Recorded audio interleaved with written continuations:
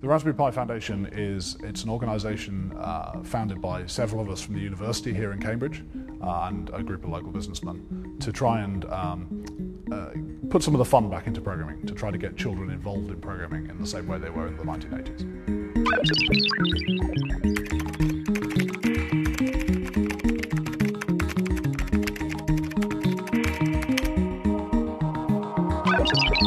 Okay, so we're going to put it together and boot it.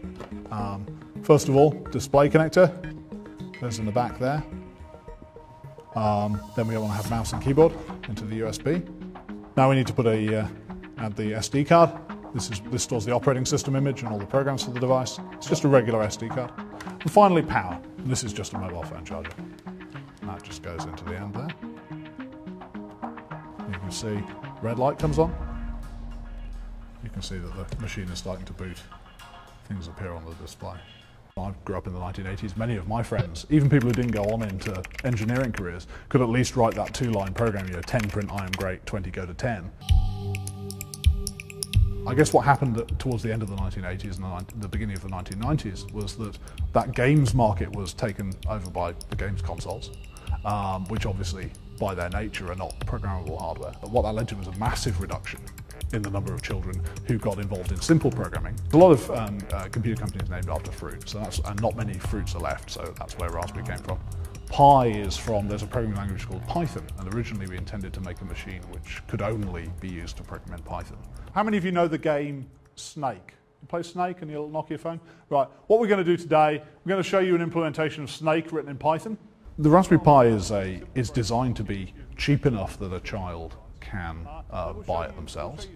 It's designed to plug into common peripherals, so it will plug into your television. Now the command prompt is how computers used to be. Although we're primarily focused on the education market, we expect that a lot of people are going to find interesting industrial and commercial applications of this platform. We're expecting to see a lot of innovation enabled by the fact that we've reduced the cost of computing.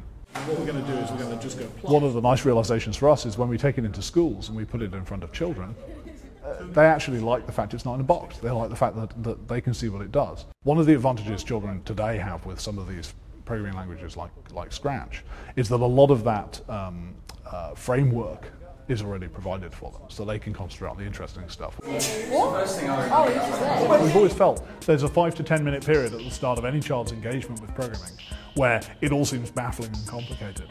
And once they've made their first couple of modifications to the program and got a good result, that's what gets you hooked. That's what gets a significant number of people hooked. So yeah, when you see that kind of level of enthusiasm from kids, it really encourages us to believe that we're doing a worthwhile thing.